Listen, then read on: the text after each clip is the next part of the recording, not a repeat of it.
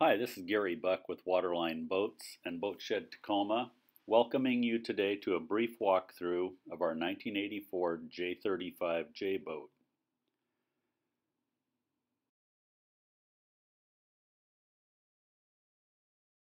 While the J boat is manufactured primarily as a race vessel, it does have a limited cruising interior.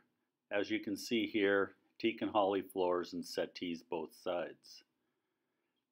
It does have sleeping quarters in the salon, single berths on each side, plus 2 quarter berths.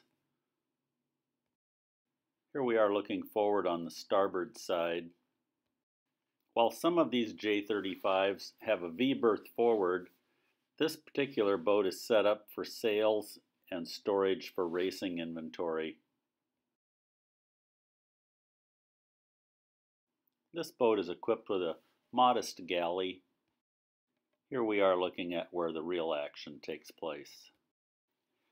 Thanks for coming aboard and taking a look at our J35.